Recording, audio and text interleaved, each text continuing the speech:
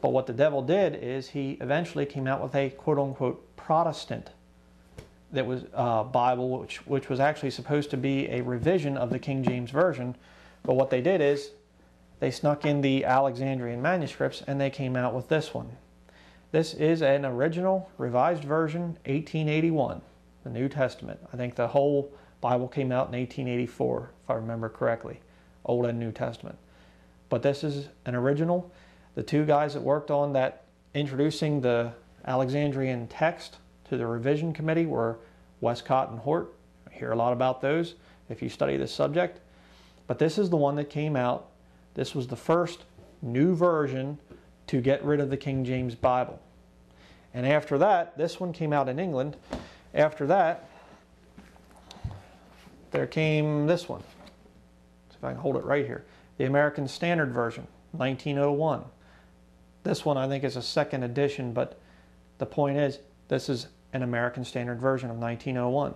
The first new version from the Alexandrian manuscripts on the American shore, which was supposed to be a Protestant Bible. And it wasn't Protestant, it's Roman Catholic. But I want to show you quickly some of these new versions, the earlier ones. Okay? Okay, here I have the Douay-Rheims Bible. You can see right there, promoted by Pope Pius XII, the man who signed a concordant with Adolf Hitler and Mussolini and Franco in Spain. So there's your Douay-Rheims. Here you have the revised version, 1881. And here is my American Standard Version. It's kind of hard to read these. They're pretty old.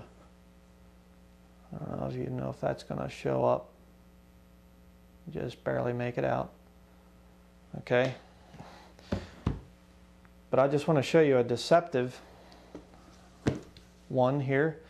This is a Protestant Roman Catholic New Testament. The Revised Standard Version is based on the Nestle's text. Okay? So they'll deceive you. They want you to think that this Catholic Bible here, and by the way, you'll actually see Revised Standard Versions and New Revised Standard Versions that have Catholic editions. And if you look up on the internet and go to a Roman Catholic website and ask what Bible versions they recommend, they will recommend the Revised Standard Version or the New Revised Standard Version. So it's a Catholic Bible. And the Confraternity, of course, is a newer edition of the Douay-Rheims. But you see the deception. Protestant Roman Catholic New Testament. No, it's Roman Catholic New Testament. If they wanted a Protestant Roman Catholic New Testament, it should be King James Version and the Confraternity. But that's how they'll deceive you. But all of these new versions that have come out line up with a lot of the readings in the Nestle's text, and they all have these same places where they will attack specific verses. This is an excellent track here by Terry Watkins, and zoom in here a little bit. I want you to be able to see these verses, and you can look these up in all these new versions. They will pervert them. Genesis 22 verse 8, Isaiah 14 verse 12, Matthew 20:20, Matthew 26:28, Mark 3:29, Luke 4:4, okay, Luke 4:8, Luke 16:23, John 4:24, John 14:16, Acts 2:47, Acts 4:27, Acts 8:37 usually is taken out of the Bibles. These new Bible versions, these Alexandrian ones, here are the other verses which they will take out or put in parentheses to make you think that they're not part of they shouldn't be part of the Bible.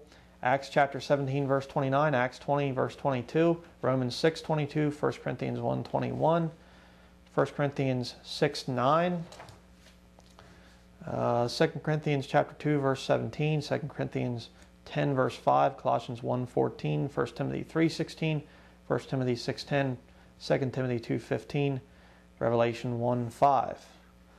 Okay. Here's the website address. Sorry I had to go through this track very quickly, but for sake of time I couldn't show everything in great detail. av1611.org. You can get on there, get all this information, and you can learn how to spot a counterfeit Bible. Okay? They're all the same, doesn't matter. All these new versions, they just keep coming out and trying to get their corrupted verses passed. But I want to show you some of the mentality of a lot of these new versions. This is the J.B. Phillips translation, and you can see that design on the cover of this thing. It's a P and an X. See it there? That is a symbol for Christ, according to Rome, basically. But you can see, as in this picture here, a Catholic priest with the symbol on his robes.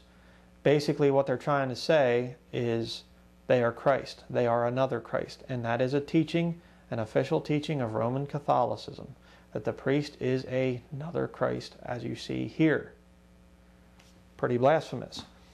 But I want to show you here in the back some of the writings of this guy, J.B. Phillips. Here he writes that he felt bound to conclude from the sense of the next three verses that we have here either a slip of the pen on the part of Paul or more probably a copyist error. See, that's not written by somebody who has reverence for the Word of God. That's written by a Bible perverter, a Bible corrector. He comes across something that he doesn't like and he says, well, obviously Paul probably made a mistake here, or, you know, somebody copied it wrong. See, that's the mentality of these people that come out with these new versions. But now, next, we're going to listen to something very, very interesting. This is a CD set from Radio Liberty. Excuse me. And we have here Dr. Lawrence Dunnigan attended a medical meeting on March 20th, 1969. Let me zoom into that a little bit. The speaker was Dr. Richard Day, who told the audience to turn off their recorders and not take notes because he was going to tell them what was going to happen. Some of you were talking about communism. Well, what I'm talking about is much bigger than communism. Dr. Dunnigan realized the message was important, so he tried to remember what was said and made notes later. This is one of the most important CD sets ever recorded. Now this is a very, very interesting set of recordings made by this man. There is a group of very rich, very powerful men which are designing the Antichrist one world kingdom, the one world government, the one world religion.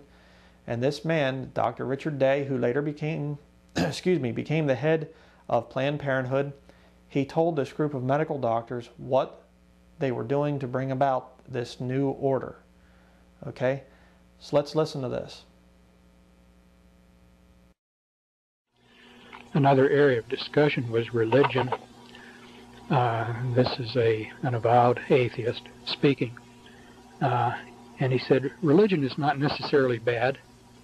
A lot of people seem to need religion with its mysteries and rituals, so they will have religion. But the major religions of today have to be changed because they are not compatible with the changes to come. The old religions will have to go, especially Christianity. And a new religion can be accepted for use all over the world. It will incorporate something from all of the old ones to make it more easy for people to accept it and feel at home in it. Most people won't be too concerned with religion. They will realize that they don't need it. In order to do this, the Bible will be changed. It will be rewritten to fit the new religion. Gradually, key words will be replaced with new words having various shades of meaning. Then the meaning attached to the new word can be close to the old word, and as time goes on, other shades of meaning of that word can be emphasized, and then gradually that word replaced with another word. I don't know if I'm making that clear, but the idea is that everything in Scripture need not be rewritten, just key words replaced by other words, and the variability in meaning attached to any word can be used as a tool to change the entire meaning of Scripture and therefore make it acceptable to this new religion.